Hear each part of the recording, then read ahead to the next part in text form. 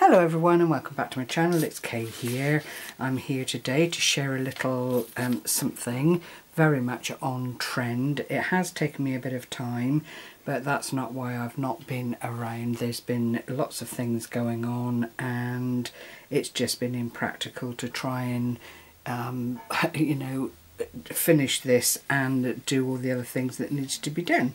Life is such as it is. This is a journal, more a writing journal, I think, the way it's come about, and it's in the style of the Waterfall, which is all the rage currently. If I just open up, you'll see all the pages there. I made this in a very, very traditional way by measuring and cutting out each of the sheets individually. There are some fabulous tutorials available now which will cut the time in half, but for the purposes of this and for the Summer Meadow digital kit designed by Artymaze, I wanted to make something smaller. It is not a full journal size by any means, and as I say, there are lots and lots of pages that can be used purely for writing, so it's almost a journal styled diary, if you like. The size of it, I will just give you measurements very, very loosely.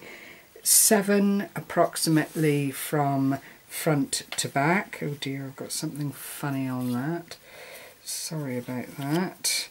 And then it is 6 3/4, roughly speaking, in height. So it's a nice little. I can only say if you hold it, it feels comfortable in your hands. It's not cumbersome or weighty. I still don't think it would fit in your handbag or anything of that nature, but to have it loose on a cupboard top or something so that you can write in it on a daily basis wouldn't go amiss. The kit itself is true to Artymaze, a beautiful kit. I have a real affinity with this kind of watercolour brushed effect. I don't know if it was meant to be that way, but there was a previous kit that was labelled watercolour and I just absolutely adored it. So when I saw this, I just had to get it. It is just an absolute delight. I have reinforced the spine by wrapping this deep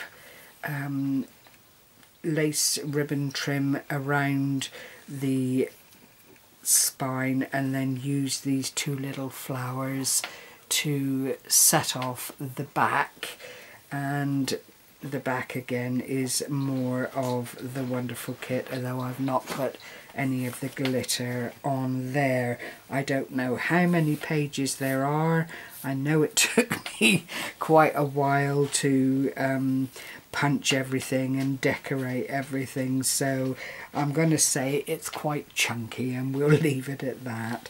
So you open it up and on the first page is a little side pocket. I've used cream card, white paper, so it's a little bit of a mishmash, but thankfully all the colours are nicely within the kit anyway.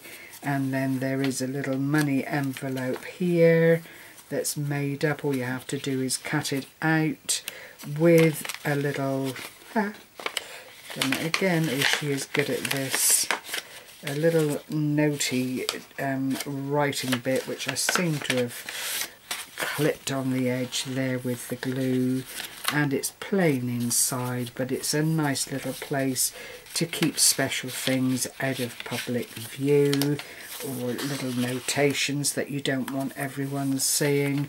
Then there is a lovely envelope for storage if that's what you wanted to do, and then in behind all of that, just an ordinary postcard. I put the postcard stamp on the back, and it could be sent out if that was what you wanted to do. It's entirely up to whoever owns or makes this kind of thing. I've used a lot of the background pages. There were 4 in different colours, and cut about bits and pieces and lined them on card to make them substantial, and then inked around with Victorian velvet, and it just all sits together really, really nicely. But now you're going to see what I mean about lots and lots of pages that you can write on, or indeed add photographs to if you wanted to. Again, it's down to individual taste. Then there are a couple of smaller pages like this that just are pretty to look at, and a blank page there, more of the background with beautiful. I just love these images. They really, in my opinion, don't need a great deal done to them to make them look any better than they are. I just think they're gorgeous. A little bit of stenciling there, another page. I've tried to spread things out. I really didn't mean for this to be as chunky as it is and to have so many pages in it, but you know, it's that old adage, I've started so I'll finish, and to get the waterfall effect throughout, it did need a great many pages to fill up the allocated space. Another image there, and so on and so forth. A plain page here. As I say, you can write in it, you could add photographs to it, you could just meander through it and enjoy all the glorious images. The colours are lovely, they just all blend in together. I've made a faux pocket here with the background, and there's another little writing area here, totally plain, but how pretty is it? I just absolutely, excuse all the noise and so on, it's just dinner time for the dogs and it's chaos as it always. So, you know, we have to work with what's going on. And then these pockets are actually a part of the kit, the side-on pocket. So I just lined behind, so you have a little bit of a tuck spot here to put things in, a lovely tag that then sits into the pocket like so. All of these edges have been punched to make lacy, because I think the images are very feminine, not just because they're floral. I think it's that wash again with that sort of watercolour paint look. Another tag here, all lined, slotted into the belly band, and then I've used one of the little stamps that was in the image. If I lift it up for you and just put that across the front to make it extra pretty. A couple of blank pages here and there, but it is what it is. You know, you can, it's quite a versatile make. I did want to have a try at the waterfall scenario purely because it is so popular at the moment, and it's nice to try these different things. Another little tag, but this has only got the one pocket. There is no room to add a tuck spot in the back there because I've glued everything down. More plain, another pocket with another tag. Some of the things are repetitive, but you know, with this amount of pages, your options are quite limited if you want to use the kit. When I use someone's digital kit, I don't like to use other images from other kits or other people's kits. I like to keep it down to that design now, because I think the hard work that goes into putting these kits together is no small thing, and it needs to be, you know, seen to be a little work of art all of its own. And then in the back, another little tuck spot here with another little writing spot here. There wasn't an envelope with this one, so I've just kept it plain, but it will fit into that envelope if needs be.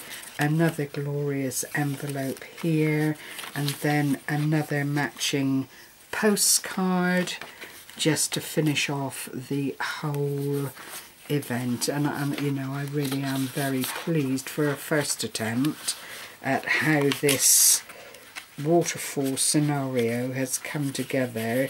I don't know that I would want to make too many in the format that I've used here, because it is a huge amount of work.